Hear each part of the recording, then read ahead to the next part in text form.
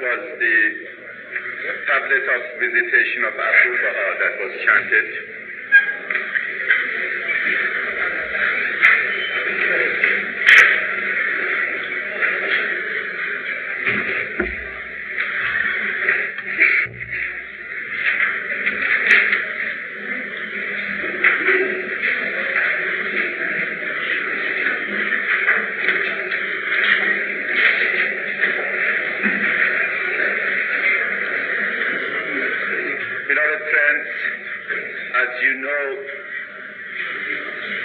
The main objectives of the 7-year plan given to the Baha'i world by the Universal House of Justice is to enrich and develop the Baha'i community from the spiritual, intellectual, and community respects and aspects of our being. I have always looked upon the beloved hand of the cause of God, Mr. John Robarts, as an outstanding example of the spiritual individual and the manner in which one can enrich his spiritual life. It is indeed the honor of this conference to have in its midst the beloved hand of the cause of God,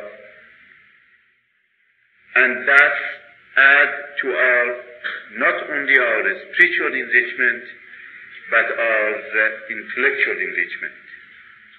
And by the magnetism of his personality, his love, his kindness, and the manner in which he relates to all of us, also he adds to our feeling of belongingness, the community of Baha'u'llah, and therefore he himself alone fulfills one of those major goals of the 7-year plan.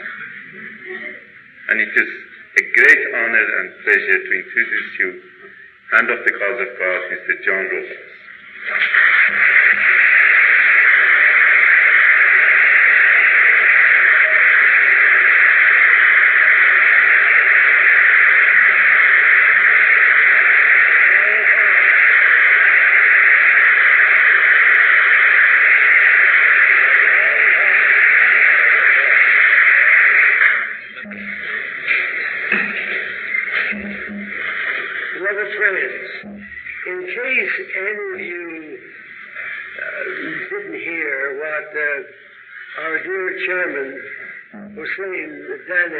Said, I'm going to ask him to repeat it.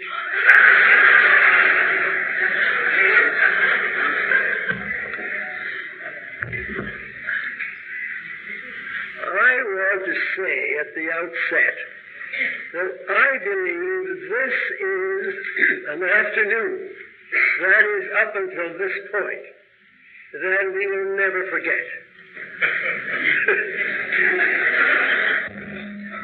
After this, we'll skip a little bit, and then when Doug Martin comes in, of course, that will be another time that we will never forget.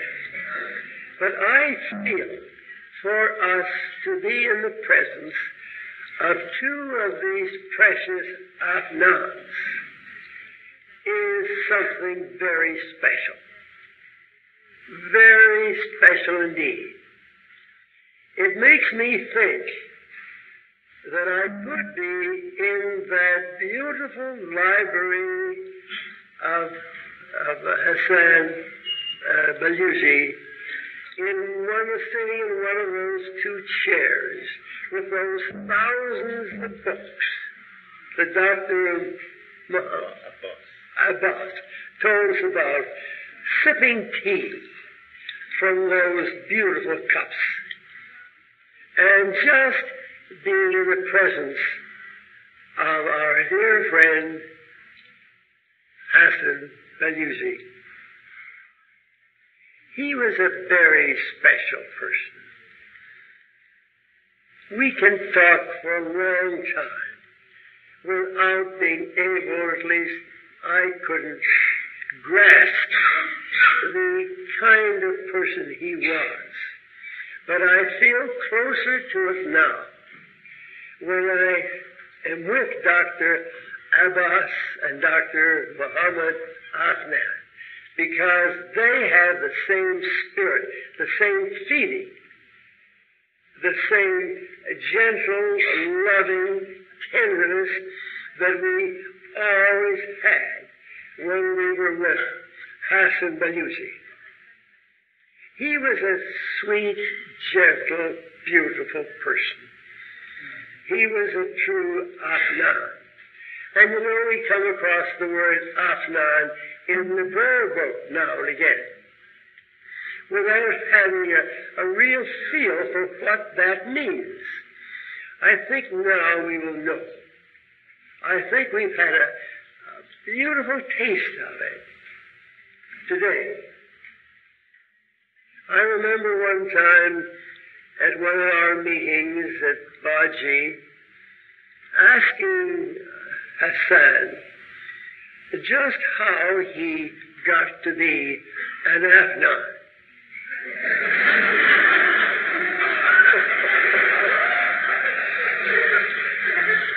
And he said, I was so, I was related to this one and that one. Well, I said, I'd just love to have a record of that. Would you mind writing it out? So, Hasan, being Hasan, always willing to do anything to help anybody, he started in to write. And he had a pad. Now, Dr.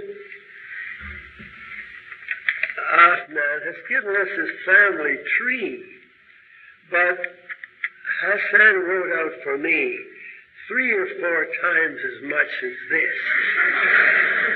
And just what it was he wrote, I don't know. And I didn't intend that he should go to such trouble.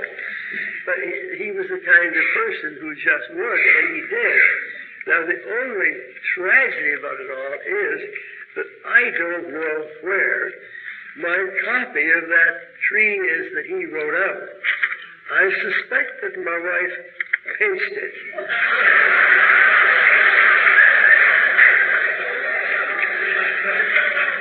Whenever I'm working on a course or a talk or something, I look around desperately for my books, and I find that Audrey has quietly put them away someplace.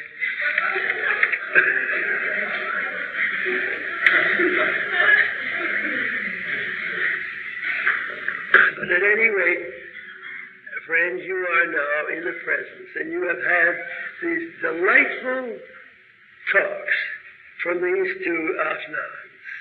And I personally just feel that I'm in the presence of Hasan again. And he was one we all loved.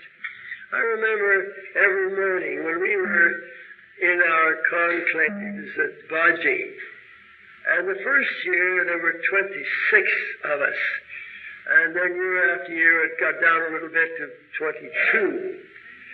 But we would meet every morning in the shrine of Baha'u'llah, and we would pray. And Ruhi Hanum would always point one of us out as we went in, and she would say, now, John or Harry or so-and-so, you read the tablet of visitation of Baha'u'llah today. And that was a thing we all liked to be chosen to do. And she was able to make sure we all got the job at least once during that conclave or the next one. And there was that beautiful feeling of that tablet of visitation of Baha'u'llah, and then prostrating ourselves on the ground, on the floor, and that powerful, powerful prayer, and the presence of us all being there. And then we would go to our conference chamber in the mansion of Baha'u'llah, and we would work all day, and in the evening, perhaps 6 o'clock or so, we would all go into the bedroom of Baha'u'llah. And that was a room that the beloved guardian didn't want it changed. It was the only room that didn't have any electricity in it. Shoghi Effendi wanted that room to stay just as it was when Baha'u'llah was there. And so we would go in there, and Baha'u'llah's bed, it was a big mattress on the floor, about center, over to the wall, close to it, and beside it there was a little wooden table, and on top of it was a coal oil lamp.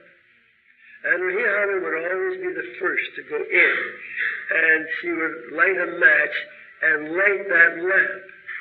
And then the rest of us would come in. And then we would end the day with perhaps a half an hour or longer of prayer. And those were very special times. And I remember the feeling when Hasan Balyuzi prayed. He was different from anybody else. He was quite different. There was a quality about him. And now when we read his books and see what his life ended up in doing, in writing his books, which will last forever. We'll always have those beautiful books that he worked on for the last several years. And so I'm just reminiscing a little bit.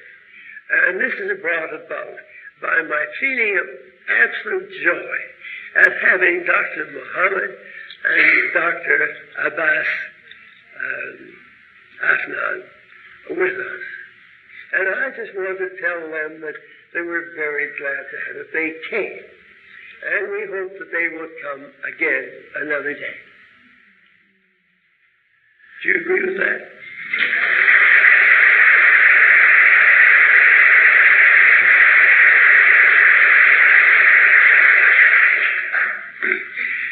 Well, now I am going to speak about Hasan Balyuzi in relation to another institution in which he played a very important part. And I'm going to tell you about it. But before I do, I feel that in this room there must be a number of Baha'is who have only been Baha'is in the last few years, the last, say, several years. And so in order to not be talking about something you perhaps don't know anything about, I'm going to go back and give you a little history of the past, many years, just touching a little bit on this one subject in which Hasan Balyuzi was very much involved and did wonderful work. I'm going to go back to the year 1921. Don't think there are many of you who were in the faith at that time here. But that was the year when our beloved master Abdul Baha died, and Shoghi Effendi, his grandson, became the guardian. And from that year, 1921, until November 1957, Shoghi Effendi was our guardian. And he was under the infallible guidance of God. And I want to talk a little bit about this infallibility, because I think that there may be many of you who don't really understand what that is either. And in fact, I wonder if many of us here do understand what infallibility is. And just in case you don't, I want to mention just a little bit about that and say that back in the time of the Bab and Allah and Abdul Baha and then Shoghi Effendi, they were under the infallible guidance of God. in their decisions, in the things they did, in the things they wrote. They were guided by God in everything they did having to do with the faith. Now, you may not understand that, so I will give you one or two examples. A favorite one of mine is the fact that one year Shoghi Effendi was very anxious to build a temple on the River Nile. And so he wrote to the National Spiritual Assembly of Northeast Africa and asked that assembly to find a property upon which we could build a temple. So they went, and he said he wanted it within so many miles of Cairo and on either side of the river. And they did this. They went up and down and up and down, and they couldn't find a single spot. And so they wrote to the Guardian and said they were disappointed. They were heartbroken because they couldn't find a place and they had to disappoint him. And so Shoghi Effendi cabled back, persist, love, Shoghi. So they started over again. They went up and down the river, and they had a real estate agent, and they couldn't find any place. And finally they cabled again, and they said they were heartbroken, but there was no place, absolutely not a spot. So Shoghi Effendi cabled back. And what do you think he said this time? He said, persist, love, Shoghi. So they started all over again. I think they appointed a new committee, and they got a new real estate agent, and I think they even got a canoe. But they went up and down that river. And finally, this new agent said, well, you know, there just isn't any place at all that we could give you, but there is a place that does answer the requirements. It's just that wide and that deep and so on. It has one drawback. And because of that drawback, I wouldn't sell it to you and you wouldn't buy it. So these fellows said, well, what's the drawback? Well, he said, this property is way underwater. And so they looked at the map, and then they looked out at the spot, and there was nothing but deep, deep water there. And they said, well, it answers the requirements to some extent. We'll send this to the Guardian and, let him decide. So they did. And to their surprise, they got a cable back, buy it. Love Shoghi. So they bought it. And there were some years I knew it was there, but I didn't tell anybody. I didn't even tell my wife. Now, this indicates a little lack of faith on my part. But nevertheless, there you were. We had this beautiful spot, but way, way down, deep.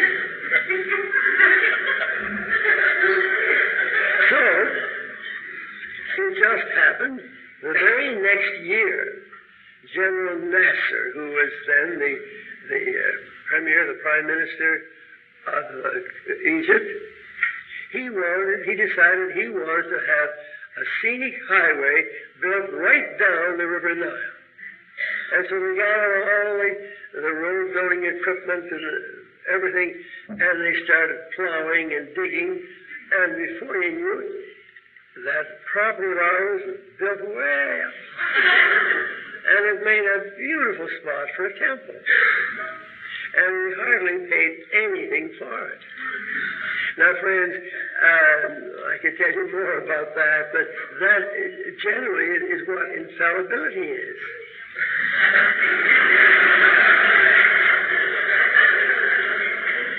I remember on the National Assembly in Canada, one thing the Guardian gave us in our first 7-year plan, our first 5-year plan, that we had to have some Baha'i on Greenland. and there was no way of getting onto Greenland, no way at all. And we inquired, and we were told that Greenland was the property of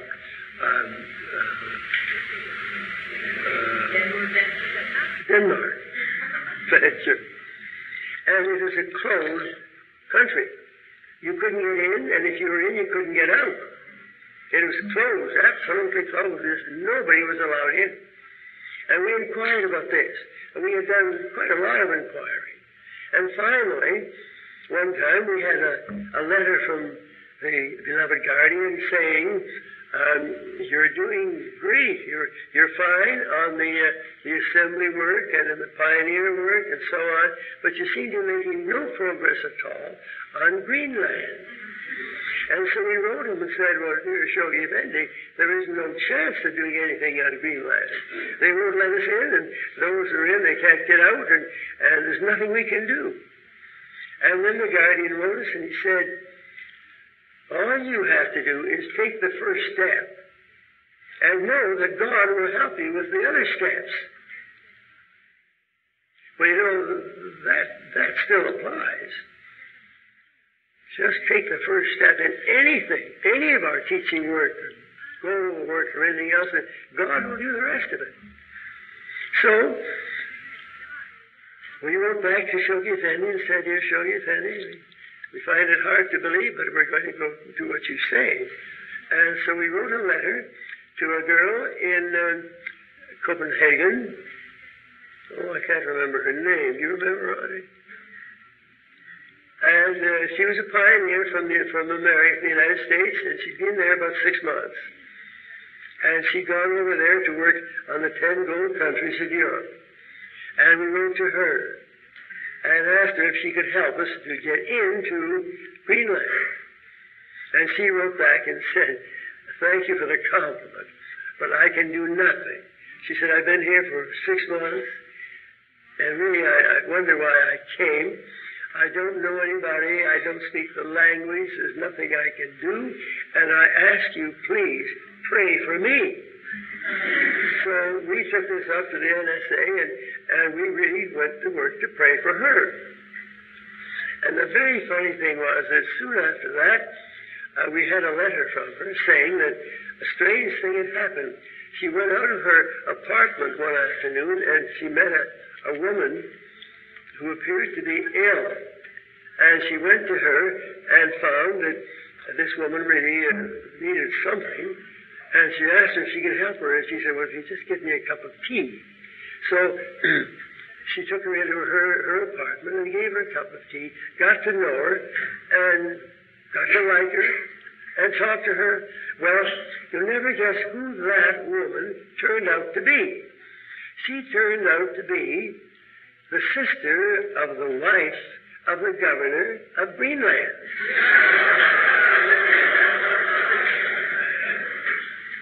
Well, I happened to be going over to Europe the next year, and I wrote to her. Her name was Balyuzi, and she was quite a gal, and a fine Baha'i. She became a Baha'i, and a very devoted one. And she knew everybody in the government because of her sister in Copenhagen. So she had it all arranged for me. I had the red carpet treatment. I met 3 very nice men in the Greenlandic department, and they told me, they said, you know, Mr. Robarts, we just love to get you in, we get some Baha'i in to Greenland, but it's absolutely impossible. Well, there's no way we can do it. It just cannot be done. We're sorry, but it can't be done. Well, I didn't say anything, but I felt like saying, well, my dear friend, you don't know Shoghi Effendi. But I knew Shoghi Effendi, and I knew something about infallibility. When he wanted something, he knew it was there, and all we had to do was to take the first step. We had a meeting that night, and Baha'is came from many different countries around there, and there were 45 or so, and I told them the story of how we met Mr Balyuzi, and how we were so anxious to get into Greenland. And there was one young lad there, he said, I can get in. And to make a long story short, he got it, and our goal was complete. And all we had to do was take one step, and so on it went. Well, now that is infallibility. I wish I had time to tell you some more, because there are some beautiful stories on this subject. But at least you know what that is, because I'm going now into the second part of this talk of mine, where infallibility comes into it.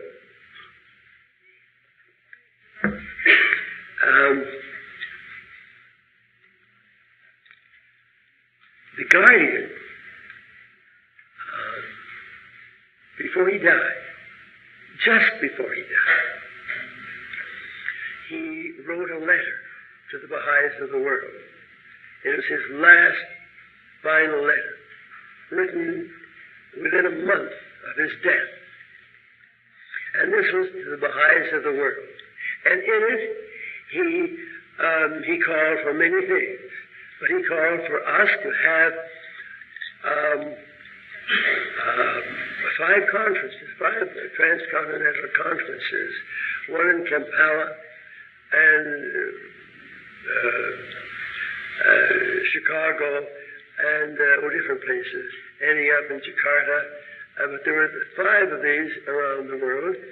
And then it was in that last message that he named his final contingent of Hands of the Cause. And in that contingent, Hasan Balyuzi was one. And he mentioned the fact that he was an Afghan. And so we were all very happy about that. But then we know soon I happened to be in that final contingent of 8 too. And Bill Sears was in it, and people, you know them all, I hope. The next thing we did, the guardian died. That letter was in October. He died November the 4th. And we went to London to his funeral. And after that, and by this time there were 27 hands in the world.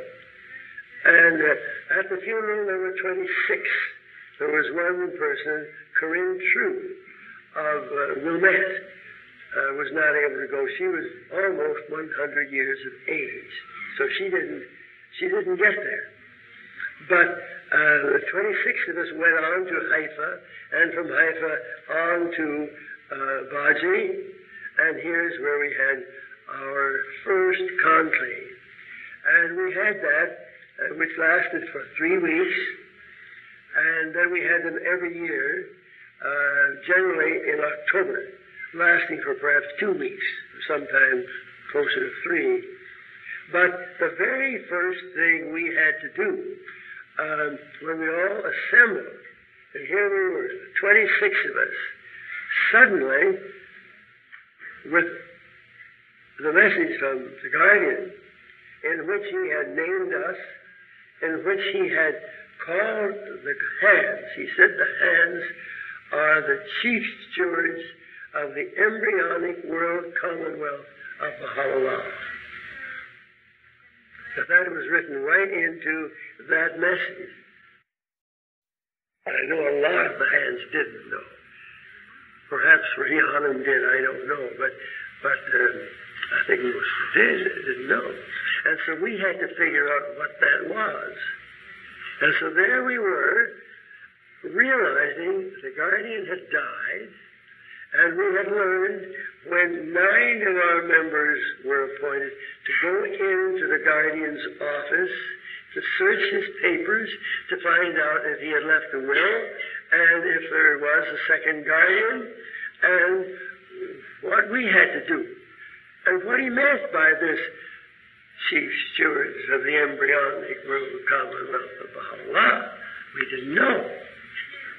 So, there we were, seated around this big rectangular table, the 26 of us, and the first thing we realized was that some of us spoke English and some of us spoke Persian, and most of the Persians couldn't speak English, and I think none of the English could speak Persian. So we were stuck. And it was then we learned to to our joy that Hasan Balyuzi was fluent in both languages, and so was Abu Faizi and Balyuzi. They were the only two who really could carry through this terrible job of translating for all of us. Now here's where I come to a little place that I'm not too sure about, but I'll tell you what it's all about. And that is that as we sat around this table, and we would sit all day long for 3 weeks. You know, sometimes I meet friends of mine who complain when they have to meet for 2 or 3 days in an assembly meeting, or perhaps a whole evening, and they find that terribly strenuous. But just let them have to meet for 3 weeks with 26 people, all, you know, speaking different languages. It's quite something. And then it was November, and it was very cold in that room, too. We nearly freeze when it got on towards the latter part of the afternoon. So,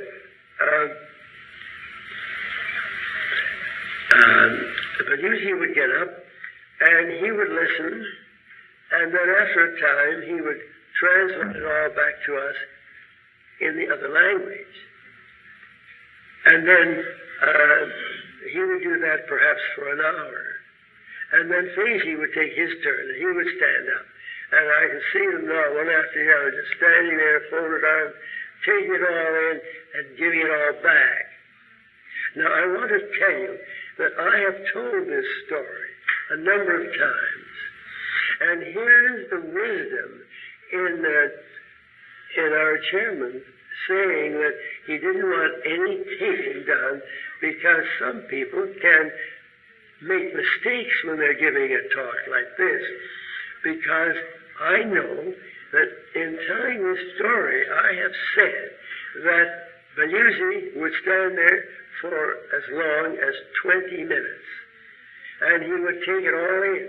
And then he would give it all back in the other language. And he would do this again and again and again. 20-minute intervals. And I have said that I went to one of the hands who spoke both languages and said, look, how much are we getting of all this? And he said, you're getting every word. There's nothing missed. These men know how to translate.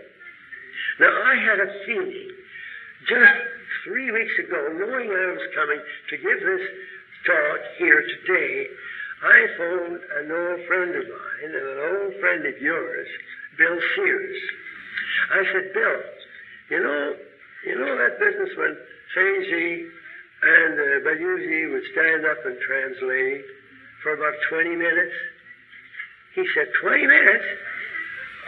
And I said, yes. I think, oh, no, it's 5 minutes.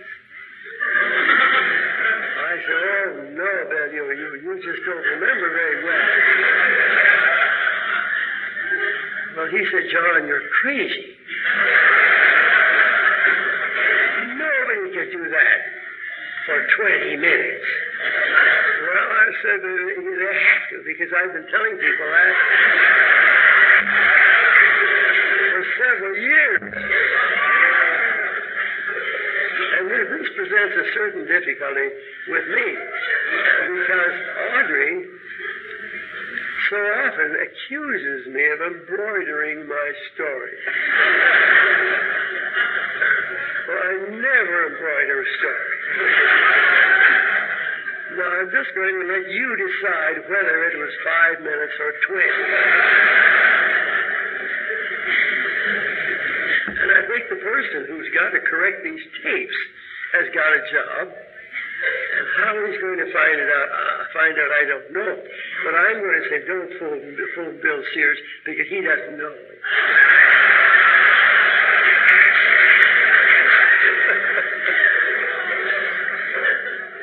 Well, anyway,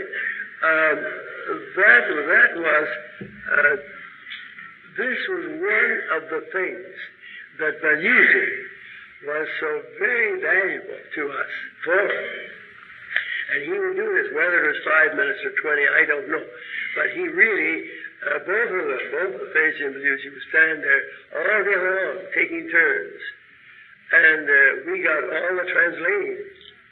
And it all worked very nicely, excepting there was one time when one of the hands of the cause, and I think I'd better not give you his name, it mightn't be fair to him, but he complained that he wasn't getting it all. And he complained quite a lot about that. And he said, look, you're going too fast. I'm not getting it, and I've got to make decisions based on what I hear that comes out of that man's mouth. And you've got to slow up so I can get it. And then, you remember Mr. Samandri? Dear old Mr. Samandri? he said something, and everybody, at least all the Persians, roared laughing. And so after that meeting was over, I went over to my one friend who could speak every language. I said, what was it that Samandri said? Oh, he just said, oh, don't worry about it. These aren't the words of God. If I get one word in 4, that's good enough for me.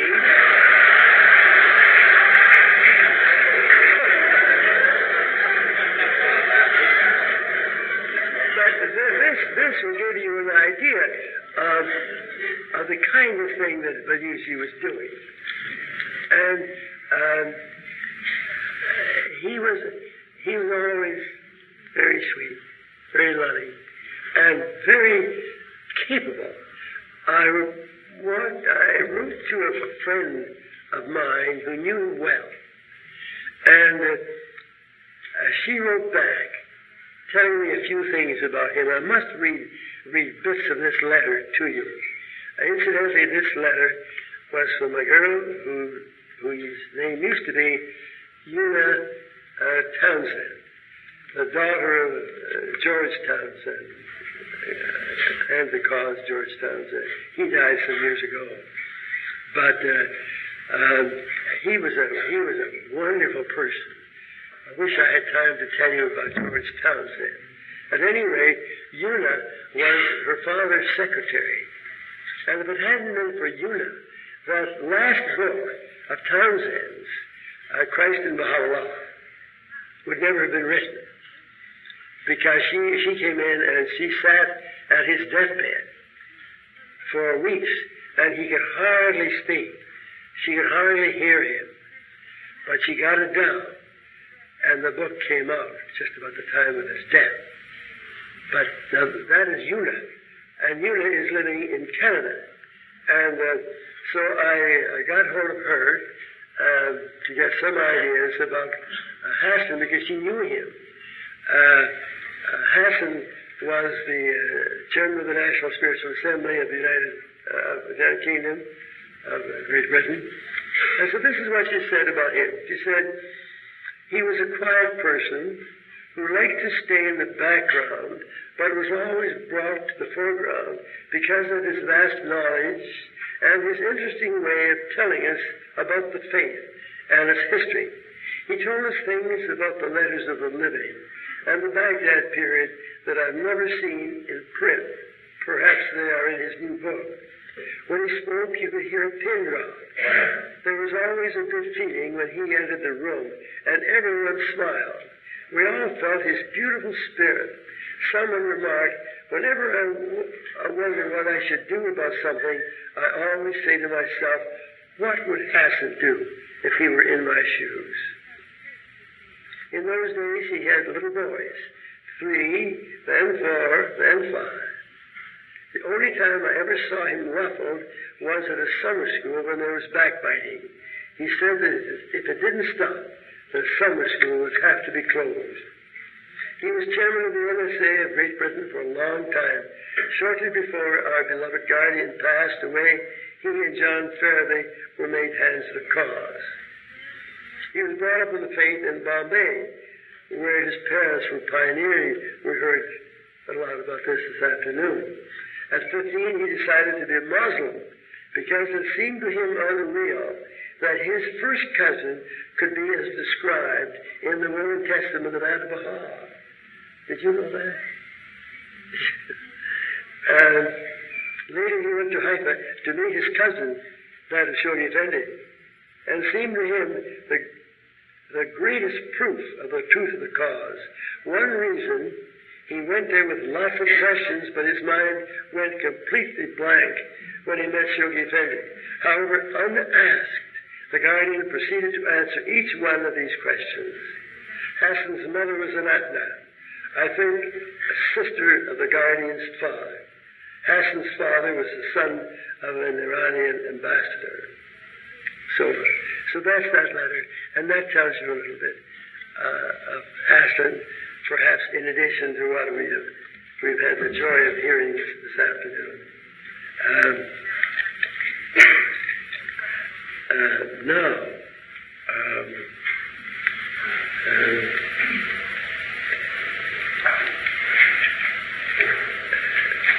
There are so many things.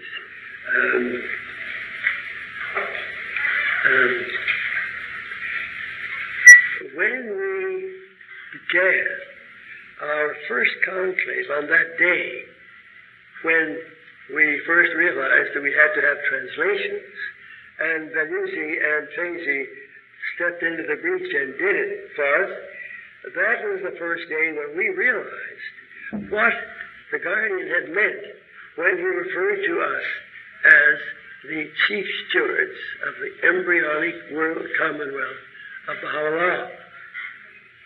And here we were, all of a sudden, with this responsibility thrust upon us, for which none of us were prepared. We had no idea what this meant. Probably Ruhi Hanum may have had an idea, because she had been his secretary and his wife for 20 years. And suddenly here we were, 26 of us, and we realized then that we had to manage the affairs of the cause in the absence of Shoghi Effendi, without his advice, without his guidance, without him. And so then we worked out all the things that we simply had to do. Now, the reason I told you that about the infallibility is that I must make the point that here we were without any infallibility. We, the hands, who by now the chief stewards of the faith, we had no infallibility at all. And it was quite a thing for us to suddenly realize that this was the case. And so we talked about this, and we realized then, and do you know that at that time we had had 111 years of infallibility. During the missions of the Bab, Baha'u'llah, Adwa, Shoghi Effendi, add all those up and you'll get 111 years, we had this marvelous, beautiful infallibility where we could depend on everything that came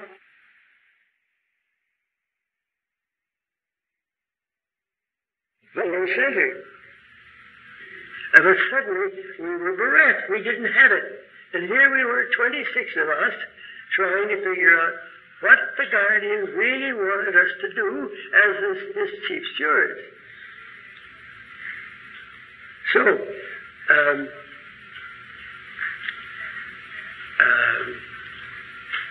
we then realized, to our great joy, that the Universal House of Justice, when it was brought into being, it would have infallibility again.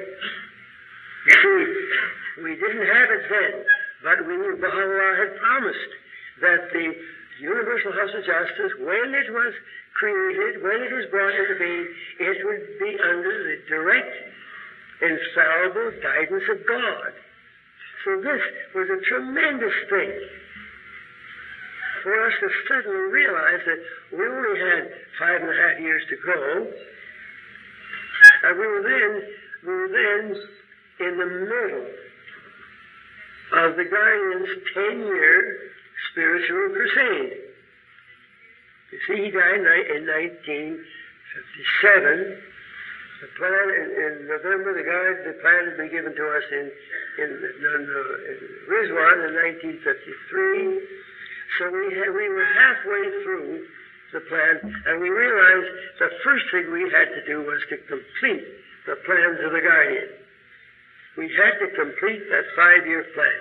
And that, as we looked at it, was an amazing thing to do. We didn't think there was a hope in the world of doing it.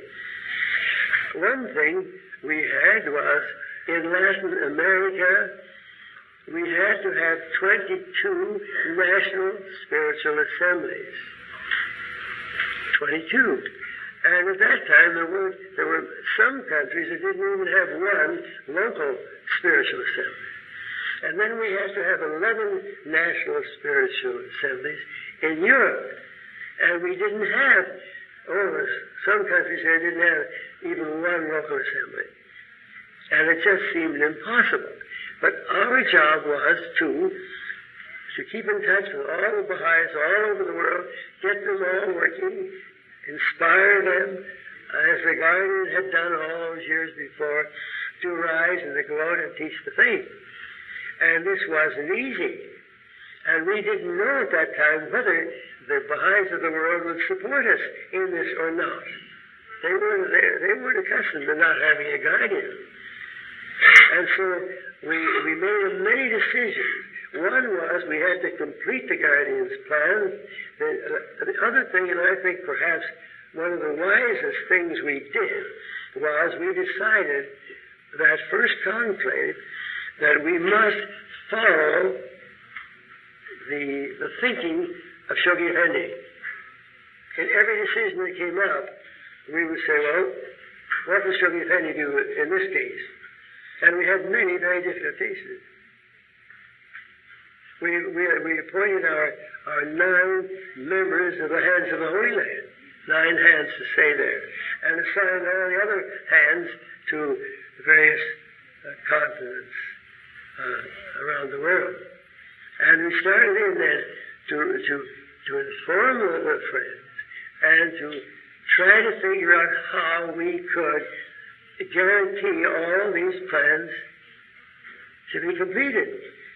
And there were a lot of other plans, not just those national assemblies that had to be brought into being.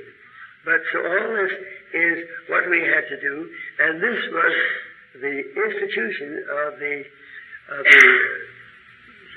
chief stewards of the embryonic world, Commonwealth of Baha'u'llah. And this is where our friend Hasan Balyuzi played such an extraordinarily important part. And it is really to tell you about him doing that I have started to tell you the story. But there are many other angles to it.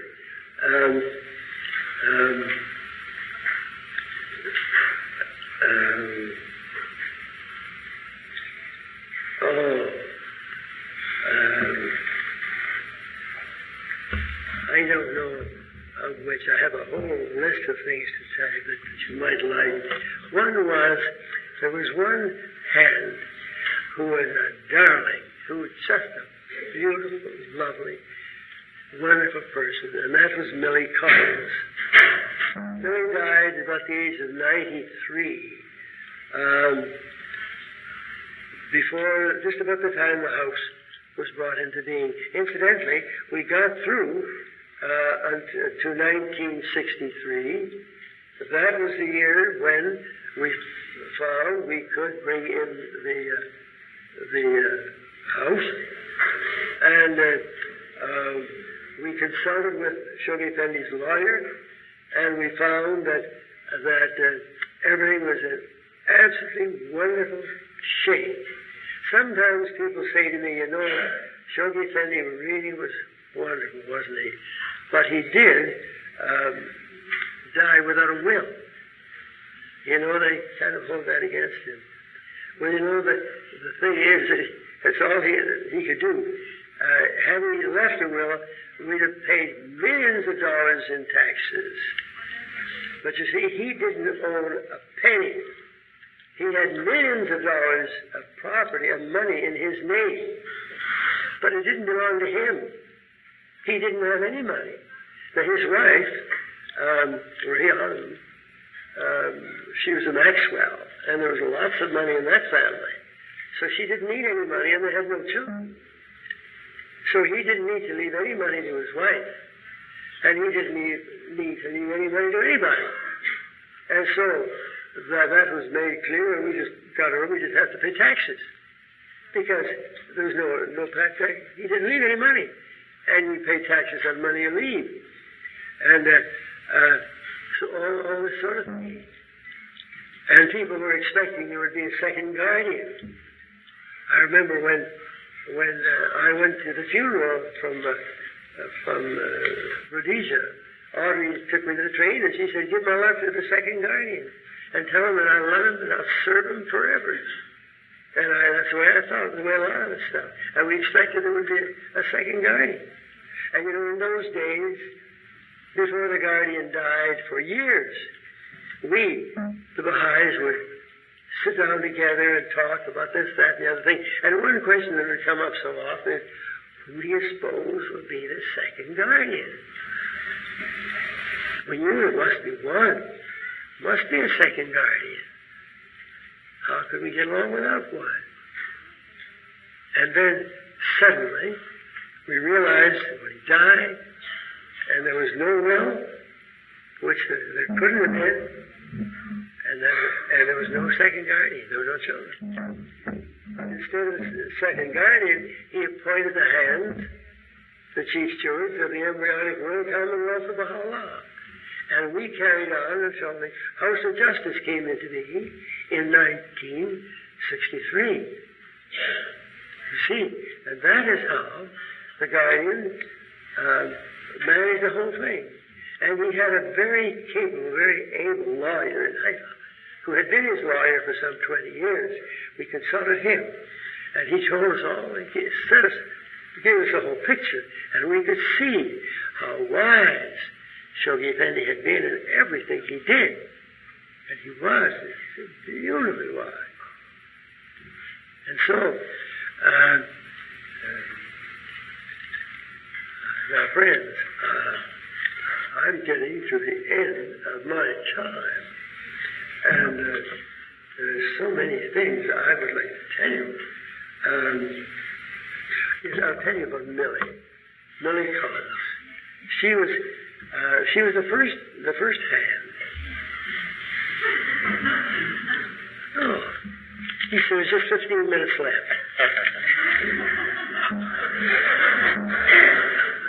How do you spell 15?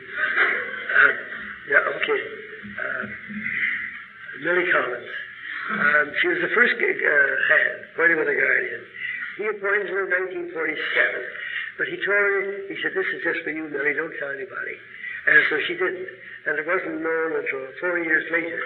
But Millie just loved Shoghi Effendi. And she was very well off. Her husband was a mining engineer, and he left her lots of money. And she went and lived there and wanted to give all her money to the faith. And gave quite a lot. But the guardian said, "Millie, you must be a good stewardess of that money." At any rate, when he died, and we had our first conclave, Millie was the one of all the hands who didn't seem really to be sad. The rest of us were just broken-hearted to have no guardian. He died, he's gone. But Millie was, and she was the one who we thought would just be broken-hearted. And I remember I said to her one day, I said, "Millie, I hope you don't mind my saying it, but, you know, you're the only one of us who really isn't sad. Well, how do you account for that? Do you mind? Sorry to ask you this, but why aren't you sad?" Well, she said, "I couldn't be." she said, you know, every year the guardian and Rihanna used to go to the mountains in the summer, and in July, and they would come and they'd say goodbye to us all. And when he come to me, he would say, now, Millie, you will look after my cables and see that I get my mail and so on and so on. But this last time, she died in London. He didn't come back from that trip. The last time, he came to me and he just looked at me and he said, Millie, don't be sad. And that's all. And now, he knew he wasn't coming back. And so, Millie said, I couldn't be sad. If I'd been sad, I'd be disobedient to the beloved guardian. And he told her I mustn't be sad, so I wasn't sad. I'm not sad, I'm happy. Why shouldn't I be happy? There's Shoghi Effendi, he's up now with Adam Bahal, all his old friends, family, all these astronauts who've gone on ahead of us. And we're glad that we still have some astronauts left here. Beloved friends, allow them.